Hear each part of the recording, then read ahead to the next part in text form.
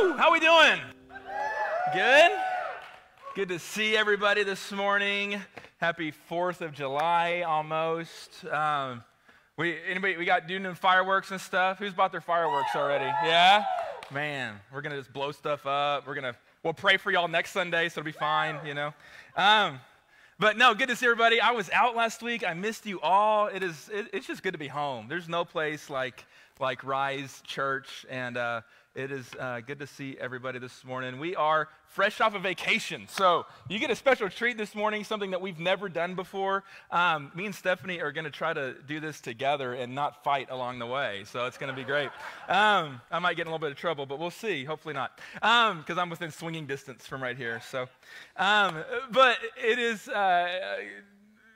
We're going to just jump right in. You know, whenever we were in Tanzania, this was years ago, we were working with an orphanage over there, and one of the children, her name was Happiness, and she came from a really abusive situation with her parents, and this is her right here. Came from a really abusive situation, and it just so happened that while we were there, that one of her parents, her father actually, was going to court. He was on trial for the murder of her mother. And we were invited to go to the court, the sentencing hearing with her. And so here was me and Stephani and this, whole group of children, the orphanage director. And we're sitting there. This entire court case was all in Swahili, so we had no idea what was being said. All we knew was it was open air, and we looked over, and in this, literally like this cage, those like, what you see like those diving cages, where people go like dive for sharks. It literally looked like that. And this man was inside of this cage waiting on his sentencing, waiting on his hearing. They have a similar way for us where you're innocent until proven guilty, and yet here's this man already locked up. And we're sitting there, and the sentence comes down, and they do it, and there's tears, and there's clapping, and just like what you'd see on TV, honestly. And I look over at the orphanage director who spoke English, and I said, so what's the verdict? What happened? And they said he's guilty. He's going to go to prison. And it was one of the most impactful moments of my entire life, because here we are sitting with this girl and watching as her father, just all the dynamics and emotions that were at play there was a really impactful time. And it made me think a lot about freedom and how just grateful that we are for our freedom. Like, I remember just being over there, and they were telling us about how even talking against or using any kind of criticism towards like governmental authorities can get you thrown in jail when you're over there. And aren't we grateful for America that we have freedom over here that we get to enjoy? So today we're going to talk a little bit about freedom and what that means that for us to be able to walk in freedom, because how many know who the Son sets free is free indeed? Amen? Amen.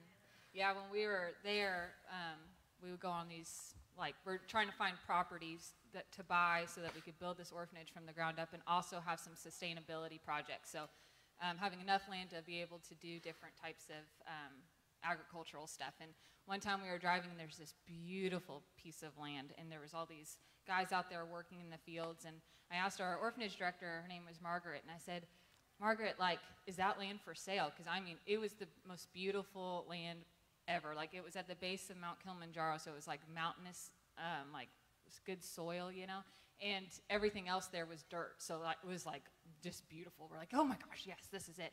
And she said, no, that land's not for sale. That's government land, and those are actually prisoners that are working the fields. And I looked back over at them, not one of them had any chains, or any thing holding them back. There wasn't any guard in any kind of sight I could see. So they appeared free, but they were really in bondage. They were really prisoners. And I think that's kind of true for a lot of us, especially with our walk with Jesus, that it can look to some people, we should be free as Christians. We should be able to move our lives and walk into a freedom that nobody else can really recognize. That should be the thing that draws them in, but instead, really, we're held up in chains. Chase and I like to say it's freedom from, not freedom to. We have freedom from all the things that can oppress us. We're not free to do whatever we want, and that's a good thing. I think sometimes we think the law is kind of like, ugh, that's a rule book. It's like, no, there's freedom in knowing our boundaries. My parents, they're right here, so they know. I was raised pretty strict, which is good. I thrived, under that. I think my siblings weren't as strict.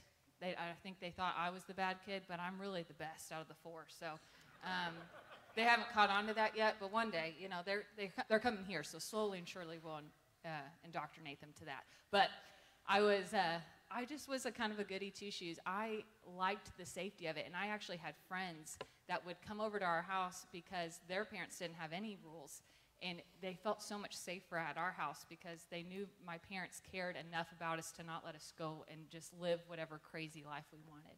And so today we're going to kind of tackle that subject of freedom and what it looks like, and to be free from the bondage of the world, but also free to just live for Jesus like never before.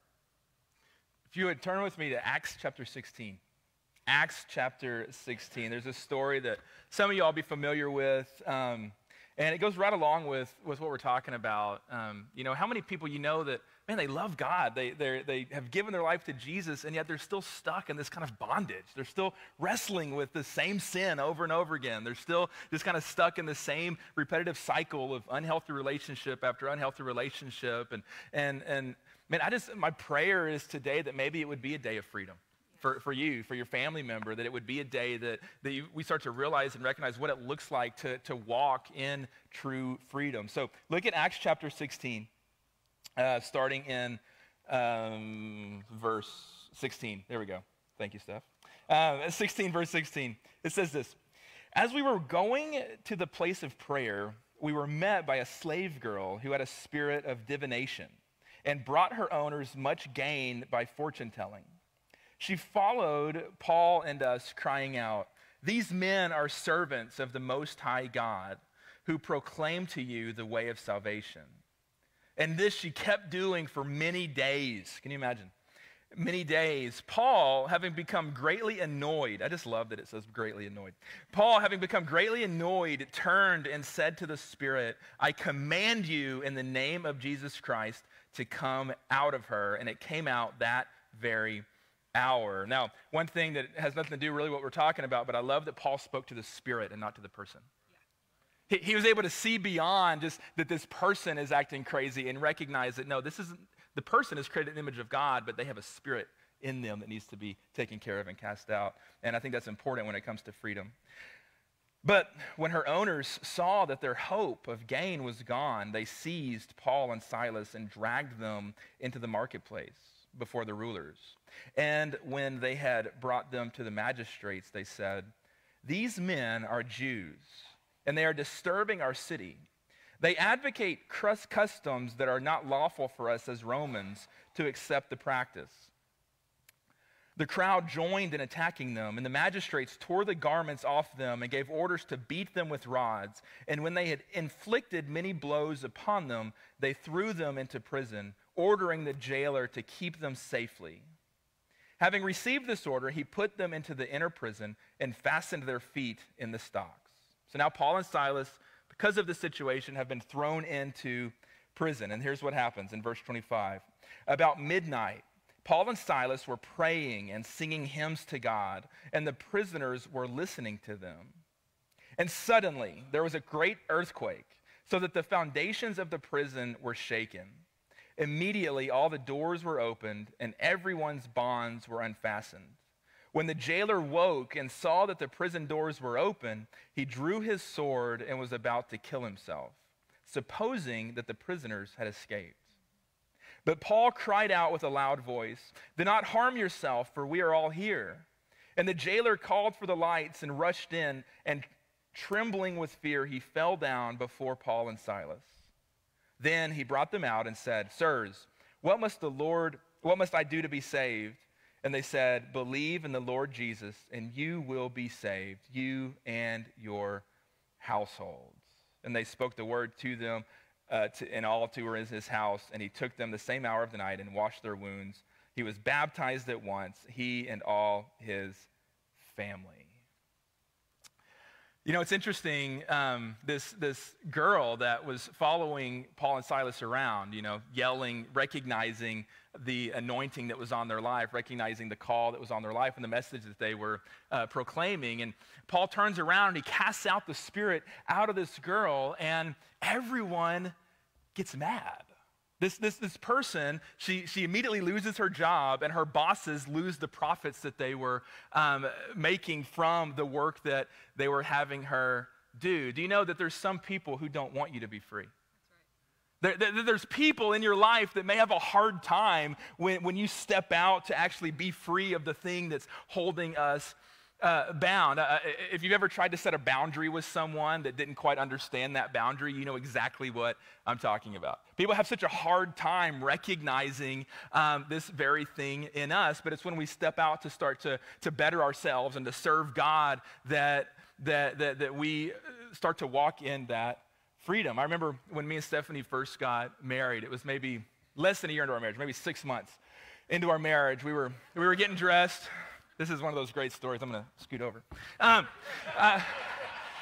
We were getting dressed, and we were getting dressed and taking showers and putting clothes on and brushing teeth and all the things. And we're getting ready to go. I know what happens when you get dressed. Yeah, well, just so you know, we get dressed just like you do. And so we were getting dressed, and we were getting ready to leave. We had gotten dressed. We were getting ready to leave the house, and Stephani looks at me, and she goes, "Oh, hey, while we're out, I need to get a toothbrush." And I said, and she says, "I forgot." We were on a trip, and she goes, I forgot my toothbrush. I need to get a toothbrush." And I said, "What toothbrush did you just use?" And she looked at me like, "Do I tell him?" And I looked at it, I said, "Did you use my toothbrush?" And she was like, I forgot mine. And that's when we learned about boundaries in our marriage. That's when we learned about boundaries. And, it was after the marriage counseling that,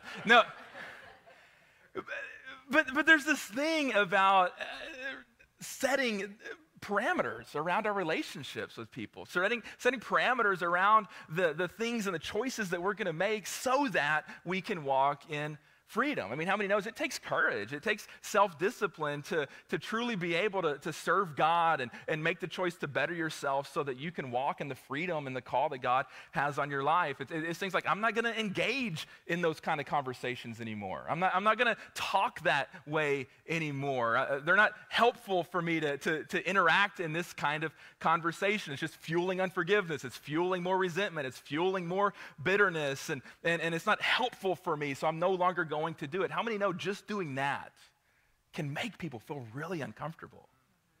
Because what it does when you start to set those kind of boundaries, and it can be just that, it's like, I'm not going to hang out, at this place anymore. I'm not going to go to those places anymore. I'm not going to hang out with this crowd anymore because it's not the direction that I'm trying to take my life. I'm not going to spend money on that anymore, or waste my time doing those things anymore. People have a hard time understanding that when you start to make that step out, because I think it's because a lot of times it causes them to have to confront their own bondage in their own life, honestly. And so many people are so comfortable with right where they are. When they start to see you like step up and go rise above all of that, they're like left of like, oh, but now I've got to either do something about it or I've got to make the conscious choice to just stay where I am. And it makes it really tough on people. But God has equipped us and enabled us and empowered us to say, no. I'm going to walk in this freedom, and I'm going to set the guardrails and the discipline around my life so that I can. I'm going to prioritize my marriage and prioritize my time with my children and let the phone ring and let the text message go unanswered if that's what it means, because I'm setting myself up and my life up to be able to walk in the freedom that Jesus has given me. Dallas Willard has a great quote that I love that some of you probably heard me say before, but he says that grace is not opposed to effort, it's opposed to earning. Meaning we walk in the grace of God, and it's a gift that's been given to all of us. But how many know in order to really experience the grace that he's given us, man, he's given us disciplines and practices and things that we can do as a means of grace so that we can walk in the freedom that Jesus has given us. And I just want to encourage you today, man, that maybe you've got people in your life that are shaming you or trying to like come against you for different boundaries and different things and different parameters that you've just set up. It's like, no, I used to do that, but I'm not going to do that anymore. Stay the course. Stay the course. I'm telling you, your walk, your decision, your leadership, it's making an influence in their life, whether they like it or not. They're going to see you rise above it. They're going to see your life change. They're going to see you go in a whole new direction. They're going to see doors start to open in your life and opportunity, and the things that once held you down that they're still dealing with, and you're now walking in free of it. One day they're going to look and say, how did you do that? Because I want it to. And that's the place that we can begin to really see God move in their life. But it's hard. There's so many people that they just refuse to take that step. I remember just a few years ago, there was a guy that had come to church a few times, and we got connected. We started building a relation, just became really friends. And he shared with me, after the first time he ever visited our church, he shared with me, he said, I'm an alcoholic. He said, straight up, he said, I've been an alcoholic for years. I've been to rehab. I've done detox. I've done all the things. He said, I am an alcoholic. He said, I can't break out of it. I said, man, well, I'm here. I'll walk with you through it. I'll do anything I can for you. And we started talking. I mean, we talked a couple times a week there for a while. He would share with me. I'd try to hold him accountable, try to be there for him, to encourage him, to help him and as best as I could. And I'll never forget, we were on the phone one week, and he had just gotten out of rehab. He did 30 days in rehab, and he had just gotten out, and it had been like 2 weeks, and he was like, man, I'm clean, I'm sober. He said, but I'm just really having a hard time. He said, what you don't understand is that me getting sober, he said, it doesn't only, it's not just about the alcohol, it's about the friendships. It's about the community. He said, I find my friends are at the bar. My community's at the bar. And it broke my heart to hear him say that.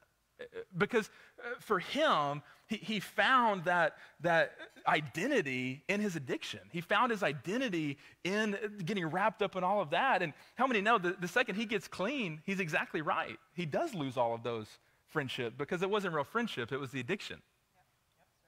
And misery loves company.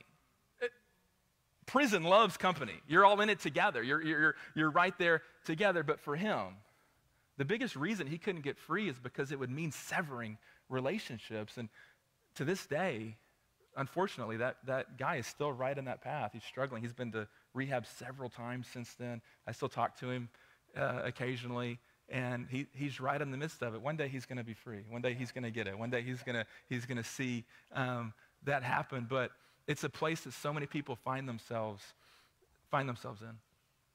Yeah, because what he's not willing to do right now is to sacrifice for that freedom. Freedom requires sacrifice, just like the sacrifice for us to be in church today happened because of soldiers laying their lives down for us. It requires a sacrifice. I think about when Paul and Silas, they're in prison, and it says they began to pray and sing hymns. And I thought, oh my gosh, that would be the hardest thing. If you put me in prison, shackled at my feet after I've been beaten, would that come out of me? Would be praising God, worshiping him, saying the truth about him, would that come out of me? And I think of it as a sacrifice of praise. The Bible talks a lot about a sacrifice of praise, of just, even when you don't feel like it, you got to do it. And they had this, Paul and Silas had this forethought of like, okay, my circumstances say that I am in prison, that I am not free, but I am free. I can sing to God, I can worship, and they were experiencing true freedom. And true freedom is being able to look at the thing that you crave more than anything in the face and say no, because that's not what is best for me. What's best for me is what God has for me. I think about like the chocolate bar. I don't know if anybody else has that struggle at night, but I'll have like 16 little chocolate bars because the little ones make you feel better about yourself. And so I go for the little ones, I'm like, Chase comes from Sam's, there's all these little Hershey bars. I'm like, okay, well. We buy in bulk. Yeah, that's right. And so the other day I was like, oh, I really want to eat this next one. I was like, no, I'm not going to do it. Because I knew what was going to happen, which is the next day I was going to have a huge stomach ache, and there's no one else to blame than me not having the self-discipline. And I don't think I've ever in my life I've decided, like, hey, to abstain from something and then regret that abstaining. I regret giving into it. And it's that stronghold. You know, I don't know if anybody watches Netflix, but that's like my go-to. I like talking about shows and podcasts. Like, if you talk to me for 2 minutes, that's what you're going to hear.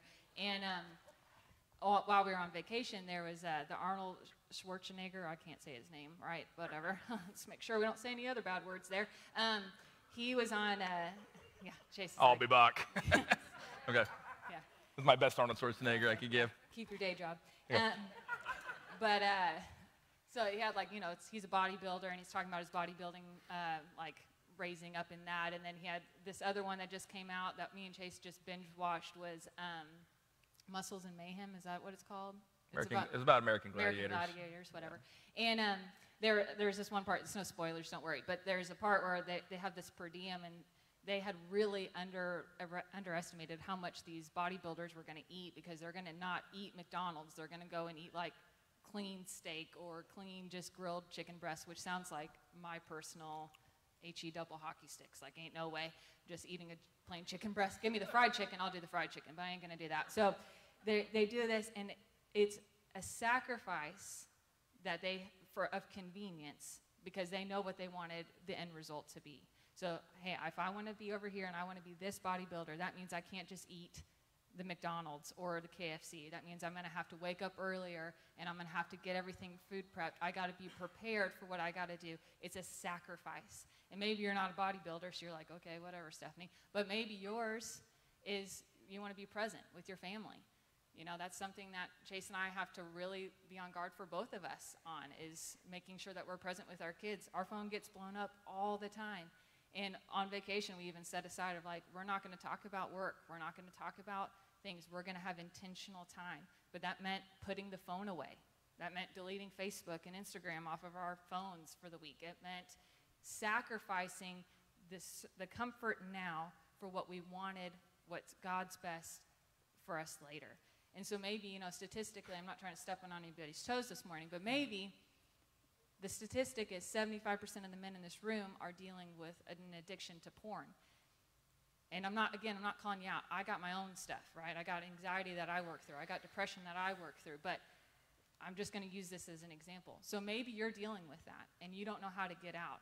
Maybe the first step is just to have the computer in the main room to where you can't do anything in secret. It's setting yourself up. It's inconvenient. It's easier for it to be in my office. It's easier for it to be in my room. But I'm going to make it a sacrifice, because I'm choosing what is good for me, what God has for me. I'm free from this addiction, and I'm going to be walking into that freedom. But that freedom requires a sacrifice. You know, we went to Silver Dollar City this week, and I hate roller coasters. It's my dad's fault. He made me go on a Jurassic Park ride when I was like 4, and I have never forgiven him. God's working on me, and I hate it. I hate him.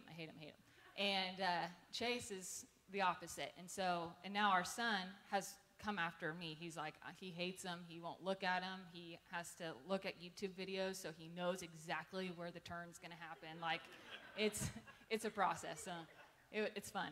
I now understand my parents, what they had to deal with for so long, but I feel for them. So, and then my daughter's like the daredevil, so she's like with Chase. And so it's like a battle of, you know, mom and son versus daughter and husband, and it's fun.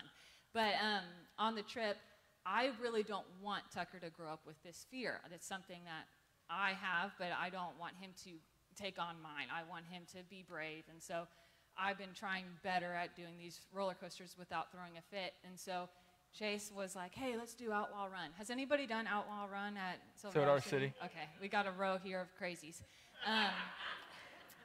So we get up there, I'm like, oh, like they don't have like the shoulder harness. So I'm thinking, there's no way they're going to do flips. No, they're not going to do it. And this kid in front of us in line's like, oh no, they're going to corkscrew and they're going to do all this stuff. I was like, shut up. I was like, absolutely not. Chase is like, oh, you'll be fine. Tucker's watching you, pulling on the heartstrings. And so I was like, okay, but I said, you owe me. Like, we had given the kids some money for good attitudes, and I was like, I'm also getting said money. Like, I am not, I'm milking this for all it's worth. And we got on it, and it was the worst 90 seconds of my life. And I got off, and Tucker's like, how was it? I was like, it was awful. And I just, like, was just mean mugging, and Chase was like, do you want me to, like, rub your shoulders? I'm like, absolutely not. Like, you don't touch me. I don't want to look at you. He's like, I didn't force you. I'm like, yes, you did. And she didn't talk to me for like an hour and a half, yeah, just so y'all know. I was, that was 2 days ago, so it's still fresh. Yeah, obviously I'm working through my forgiveness. But, so I don't even know why I brought that up, other than to, like, be free. I'm not free of my roller coaster fear yet, but, maybe one day we'll get trekking along on that.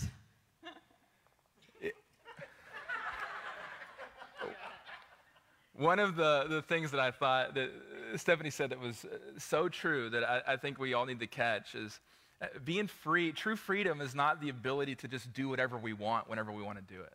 That's the biggest that's the way to find yourself into bigger bondage, actually. You'll choose your way right into another addiction. You'll choose your way right into health problems. You'll choose your way right into all sorts of issues. True freedom is not the ability just to do whatever you want. That's what the world will tell you that it is, or culture will tell you what it is. But true freedom is the ability to look at that thing that you crave, that you know is not what's best for you, and to say no.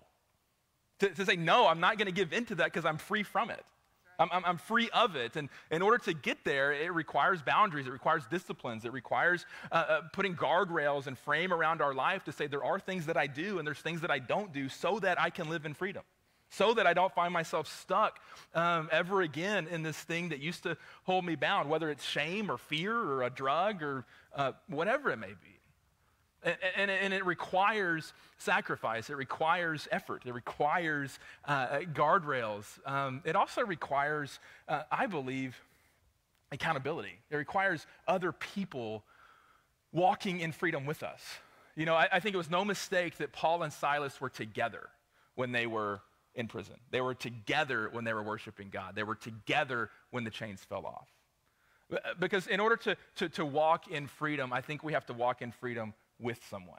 We have to walk in freedom together, to have that person in our life that's there to pray and then support and encourage and pick us up when we fall down and to continue to be there. And it means oftentimes swallowing our pride, acting in humility that says, I need help. I can't get there on my own. I've tried to do this in secret. I've tried to just white knuckle it. I've tried to just not tell anybody what's really going on and just kind of overcome it myself, and I keep falling back into it time and time and time again. Why? Because you need to open up to somebody. Because you need somebody that's along that path with you to help guide and show you the way and to be there to hold you accountable. It's kind of like this. I was thinking about what happens a lot, and I kind of mentioned this earlier, is that, you've got somebody that's kind of chained up, right? I'm going to use you as an example here. Yeah. So you've got... This is church. Don't get any ideas. All right. Okay. PG. I can't do that. Okay. You completely threw me off. Okay. So you've got somebody that's chained, right? And then what often happens is that person's closest relationships, their closest friendships, could be even family, also are chained up, right? Oftentimes, this is what relationships look like. You've got two people, or a group of people even, that are all in the same trap. They're in the same issue together. And what happens is we can't free each other because we're both in chains.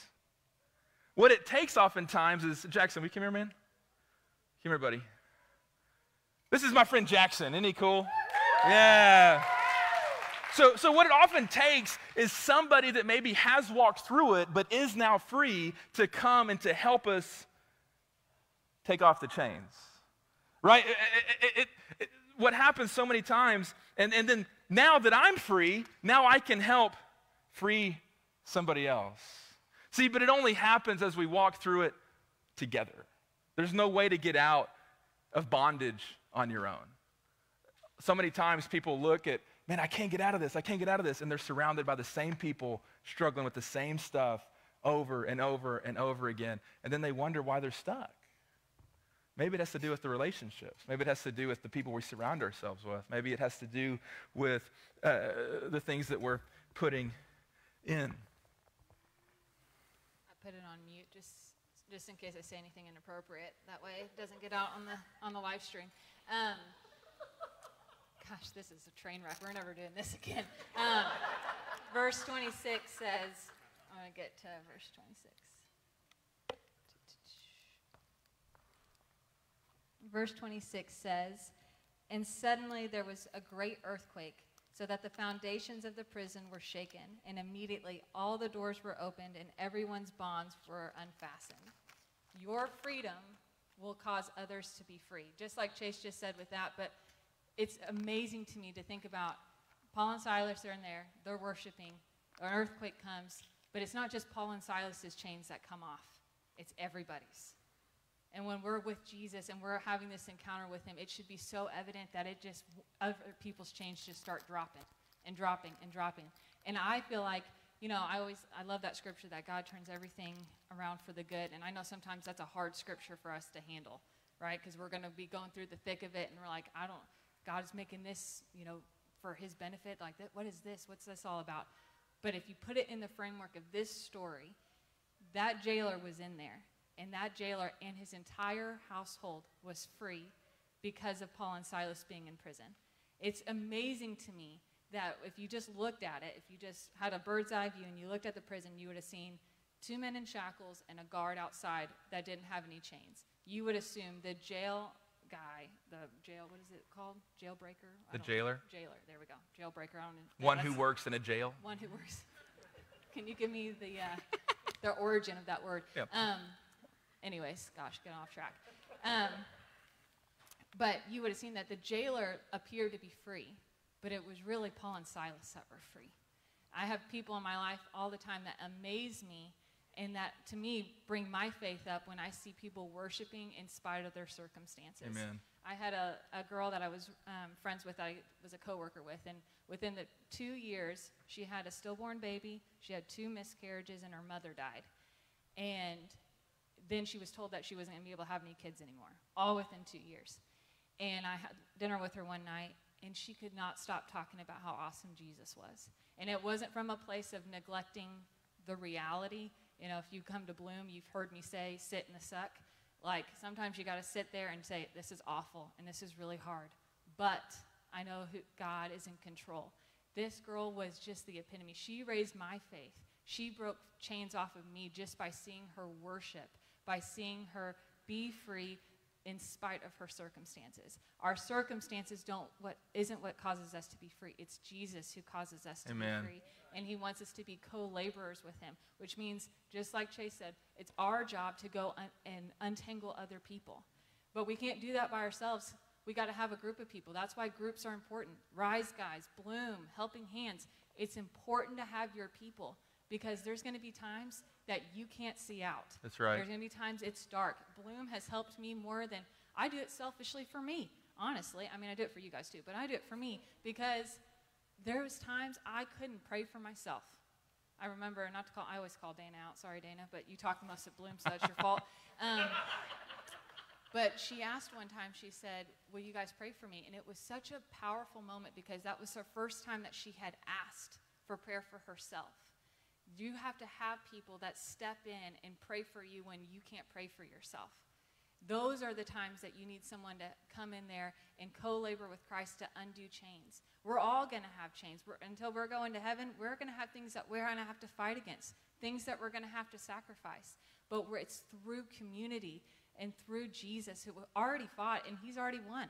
We just have to continue to walk in that freedom. And it's a choice, and it's a sacrifice, and it's not fun. And you can get angry, and I've done it all.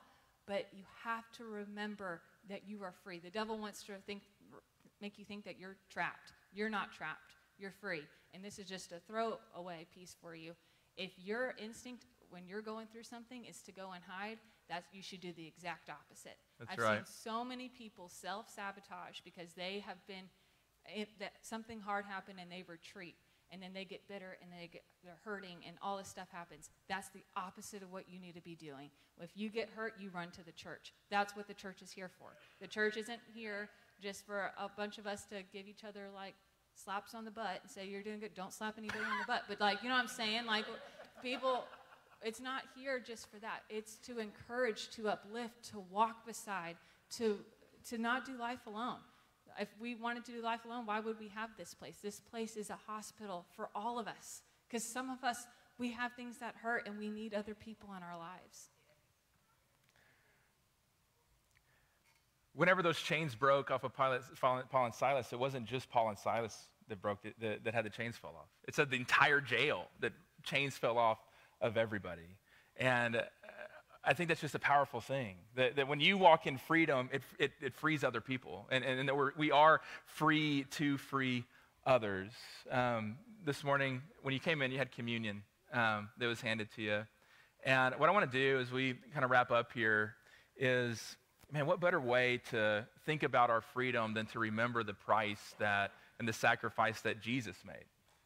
That Jesus is the one that defeated sin, that paid the ultimate sacrifice for our freedom, your freedom, and for mine. And he invites all of us now to repent and believe. That's really what the call is, to examine ourselves. Paul talks about in Corinthians, he says, before you take communion, that we should examine ourselves. That we should ask ourselves, God, what is in me that's binding me? What's in me that's holding me captive? What sin in my life is just trapping me from being able to step into and walk in the call that you have on my life? Before we take this, I just want to take us a second to do that very thing. To really wrestle with this thing of like, God, what is it that's holding me back from where it is that you want me to go? What do you need to be set free from? It's really as simple as that. What do you need to be set free from? And as we examine ourselves this morning and we give that before the Lord, and as we take this communion, we remember that his body was broken for our healing, and his blood was shed for our forgiveness. That he's already paid the price to set us free. And aren't you grateful that he did what we cannot do on our own? That all we do this morning is we just simply receive, and we remember that the victory's already been won. It's our job just now to walk it out so that we can truly experience the freedom that Christ gives us. Can we do that this morning? Would you stand with me?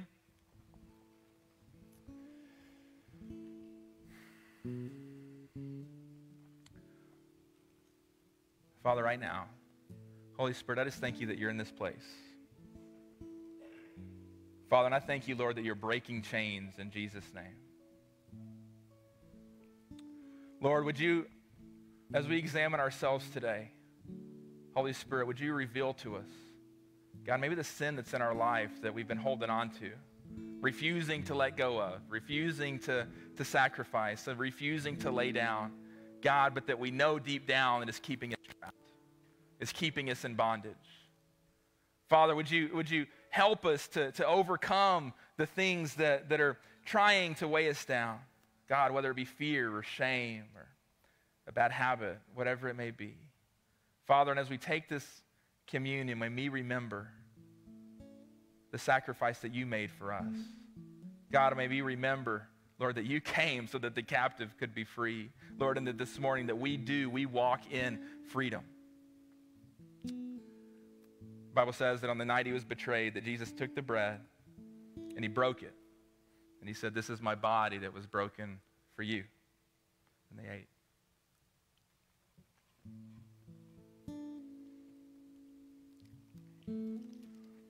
And then he took the cup.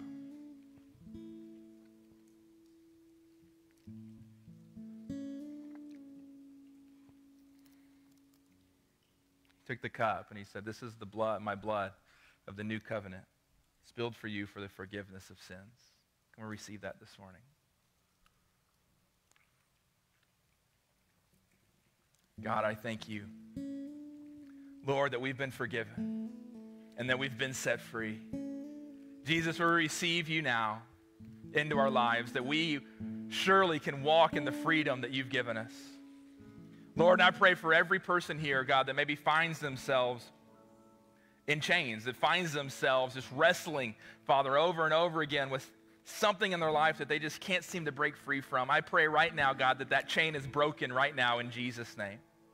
Lord, that I thank you, Holy Spirit, that you're moving in this place right now. Father, and we surrender everything to you. We're going to sing, we're going to worship, but as we do, what I want to do is just invite you to come forward for prayer.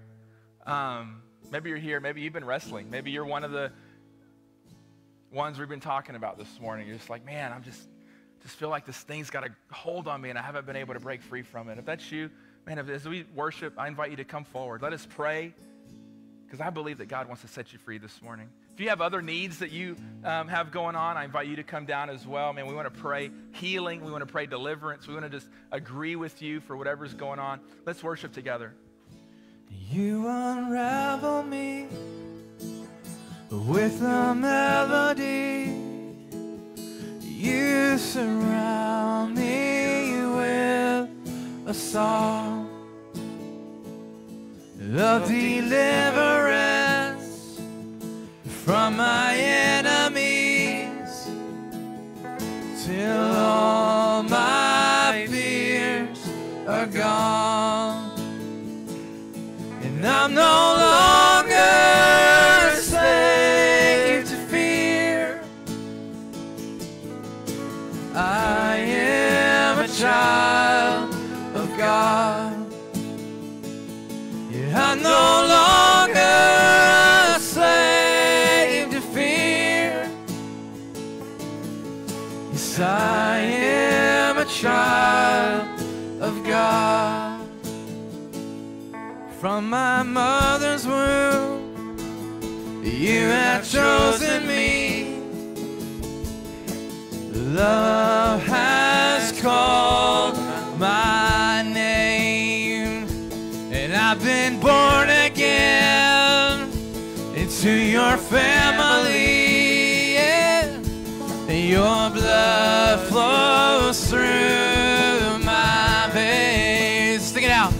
And I'm no longer a slave to fear.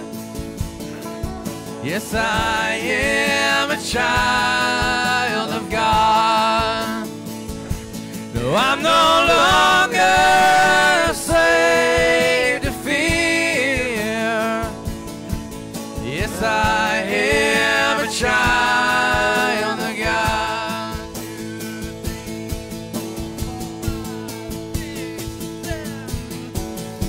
You split the sea so I could walk right through it, and my fears were drowned in perfect love. You rescued me so I could stand and say that I am a child of God. Come on, lift your hands and sing it out. You split the sea. You split the sea so I could walk right through it. My fears were drowned in perfect love. You rescued me so I could stand and say that I am a child of God. And I no longer a slave to fear. Yes, I am a child of God. Yeah, I'm no longer a slave to fear. Yes, I am a child of God. I'm no longer a slave to fear. I am a child of God. And I'm no longer a slave to fear. I am a child of God. Yes, I am a child of God. Yes, I am a child of God. Thank you, Jesus.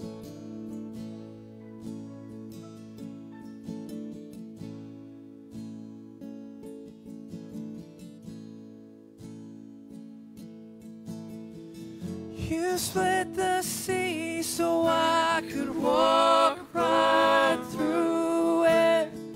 My fears were drowned in perfect love.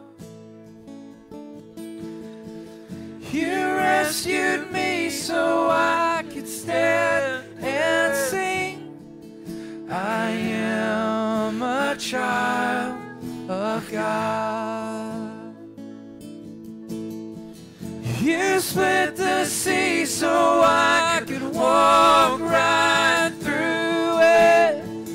My fears were drowned in your perfect love. You rescued me so I could stand and sing. I am a child of God. I'm no longer a slave to fear. I am a child of God. I'm no longer a slave to fear. 'Cause I am a child of God. Yes, I am a child of God. Yes, I am a child of God. Can we all give the Lord praise this morning for the message that was brought forth? Amen. As there's people still being prayed for, let's respect that they are being prayed for, but we're going to go ahead and dismiss. One note is that if you have kids in kids' church today, you'll be picking them up on the playground today. If you all would lift up your hands to heaven, I'll pray a blessing over to you, and we will do an official dismissal. The Lord bless you and keep you. The Lord make his face shine upon you and be gracious to you. The Lord lift up his countenance upon you and give you peace. In Jesus' name, everyone said. Thank you all so much for coming today. This is the official dismissal. If you still need prayer, please go ahead and come on down. We're happy to pray with you. As you split the sea so wide.